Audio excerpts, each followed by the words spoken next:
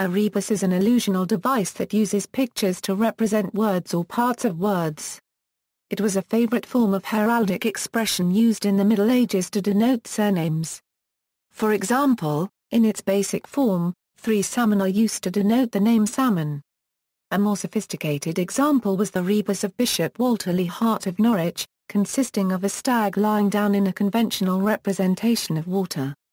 The composition alludes to the name, profession or personal characteristics of the bearer, and speaks to the beholder non verbis, sed rebus, which Latin expression signifies not by words but by things, a thing, object, matter. Rebus being ablative plural. Rebuses within heraldry. Rebuses are used extensively as a form of heraldic expression as a hint to the name of the bearer. They are not synonymous with canting arms. A man might have a rebus as a personal identification device entirely separate from his armorials, canting or otherwise. For example, Sir Richard Weston bore as arms, ermine, on a chief azure 5 bezants, whilst his rebus, displayed many times in terracotta plaques on the walls of his mansion Sutton Place, Surrey, was a tun, or barrel, used to designate the last syllable of his surname. An example of canting arms proper are those of the borough of Congleton in Cheshire, consisting of a conger eel, a lion and a tun. This word sequence conger leo tun enunciates the town's name. Similarly, the coat of arms of St. Ignatius Loyola contains wolves and a kettle, said by some to be a rebus for Loyola. Modern rebuses, word plays. A modern example of the rebus used as a form of word play is, h plus equals here, or here. By extension, it also uses the positioning of words or parts of words in relation to each other to convey a hidden meaning, for example, walk in the park, pictograms. The term rebus also refers to the use of a pictogram to represent a syllabic sound. This adapts pictograms into phonograms. A precursor to the development of the alphabet, this process represents one of the most important developments of writing.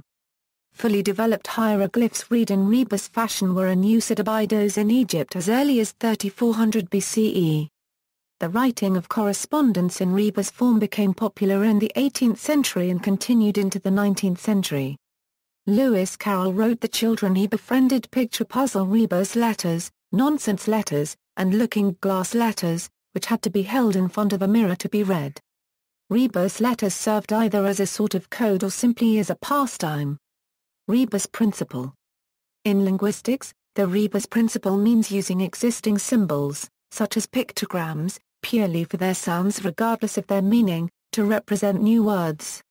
Many ancient writing systems used the rebus principle to represent abstract words, which otherwise would be hard to be represented by pictograms. An example that illustrates the rebus principle is the representation of the sentence "I can see you" by using the pictographs of I euro kali euro psi euro u. Some linguists believe that the Chinese developed their writing system according to the rebus principle, and Egyptian hieroglyphs sometimes used a similar system. A famous rebus statue of Ramses II uses 3 hieroglyphs to compose his name, Horus, for Ra, the child, Mes, and the sedge plant, Su. The name Ra-Mes-Su is then formed. Use in game shows. Canada, 1980s children's game show Kid Street featured a rebus during the bonus round.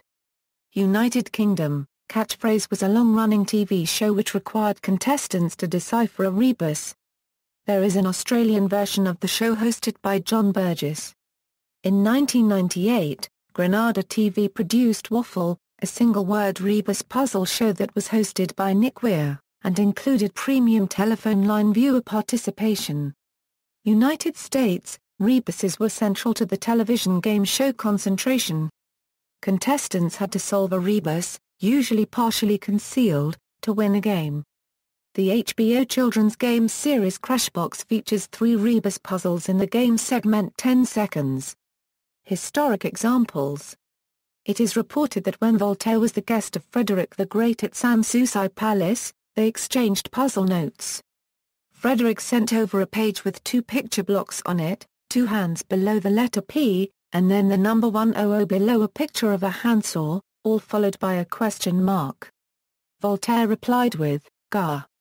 Both messages were rebuses in the French language. Domain sous par copyright, sent sous C. Reply, big G, small a. Gar copyright grand, a petit.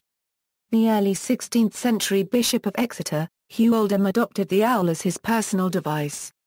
It bore a scroll in its beak bearing the letters DOM, forming a rebus based on his surname, which would probably have been pronounced at the time as owl dom.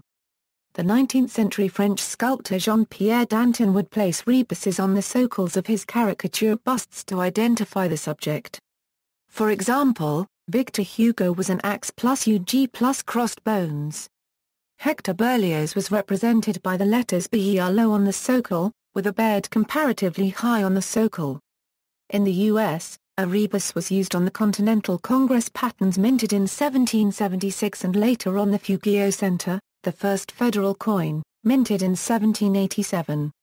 According to Walter Breen, Elisha Gauldit engraved the dies, using sketches of Benjamin Franklin.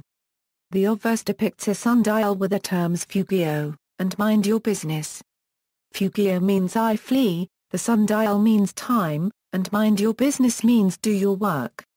Therefore this rebus read, time flees, so do your work. There is an old book from 1790 called A Curious Hieroglyphic Bible, containing rebuses from the Bible. Japan. In Japan, the rebus known as hanjimono was immensely popular during the Edo period.